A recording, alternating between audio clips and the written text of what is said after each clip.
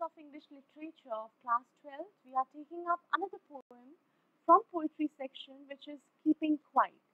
So let's get started with its description, okay?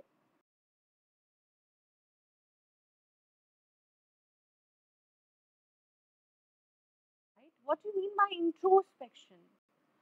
So it is something like inspection, but intro means within, okay? What you are doing, the poet asks us to count to 12. 1, 2, 3, up to 12 and keep still, okay? And you have to think about yourself. I mean, keep still. And why poet is telling us to do this? Because the poet believes that by doing this, we shall experience very unusual feeling. Very unusual. And in what sense? Positive or negative? Positive one. Because there shall be complete silence by doing so. And then we shall feel one, we shall feel ourselves as one with all others, that we are all together. There will be no violence because everybody will be still, calm, cool. The poet says that please don't do this, that his advocacy of quietness should not be confused with total inactivity. These are two different things. In introspection, what you are having in terms of total inactivity is, there is a difference. Total inactivity means death. Inactivity amounts to death. So you are not doing anything, not even mental work, not even, the introspection. Whereas introspection deals in the life.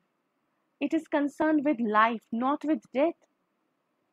So it is very sad. Poet consider it as a sad situation if we are only keeping ourselves all the time busy in worldly activities.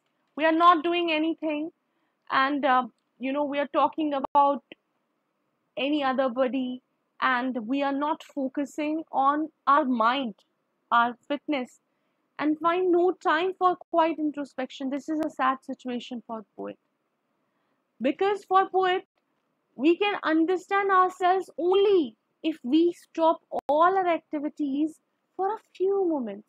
You know, count up to 12, and then it's like meditation. You are finding yourself. Do some quiet introspection. What you did right, what you did wrong. And in the end of the poem, there is also comparison of earth with all other beings, that poet invokes the symbol of the earth. Why? Why he has chosen earth? Because it teaches us that everything dead later proves to be alive. Just like if you see in winters, what we have? Earth seems to be dead. But later, in spring, what happens? It proves that it is alive, not dead.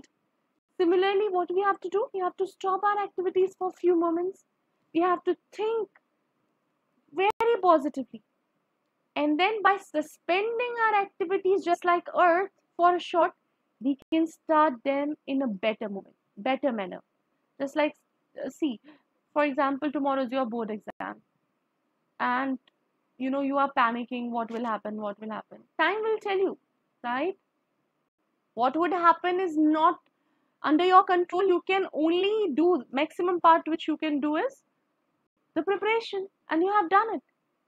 Now be still, be calm, and then think what you have learned. You can revise. You can be still and make yourself calm and cooler.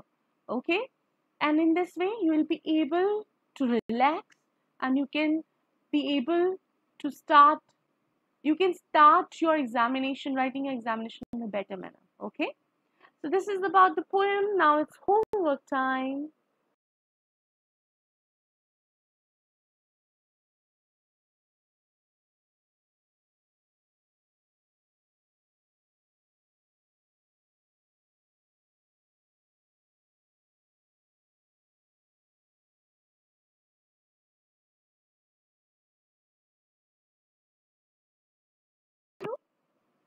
please do it very carefully. I haven't found any comments from you guys that you have done this part. I want to know your progress. So read the poem, solve NCRT questions, solve refer to context where stanza followed by questions are given, and also go through the previous year questions so that none of the perceptions will go untouched.